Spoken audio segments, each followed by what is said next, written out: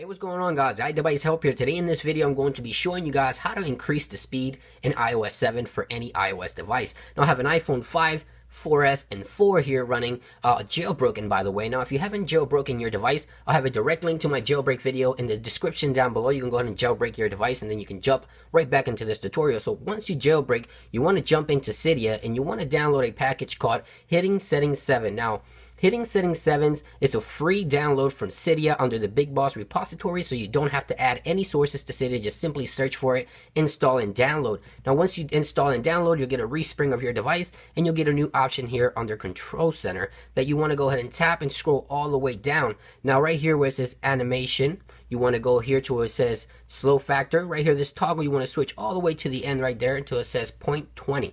Now that's done, and it's as simple as that. It makes iOS 7 a lot faster here on the 4S. As you can see here, the iPhone 4S will outperform the iPhone 5, which doesn't have the tweak installed. Launching things like folders, see how slow it is on the 5 and how fast it is with the tweak installed here. And also launching applications as well. Now it also works very, very nice here on the iPhone 4. And I know a lot of you guys on the iPhone 4 and 4S are really going to enjoy this tweak. Now it also supports iPads, iPad 2, iPad 3, and 4, or any iOS device that's jailbroken, and you want to increase the speed of the OS itself.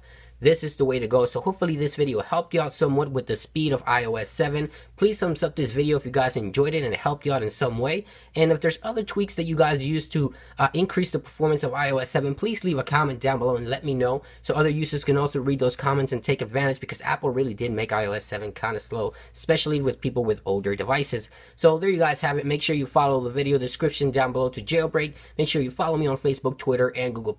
I hope you guys enjoyed this video, and I will catch you guys really soon. Peace.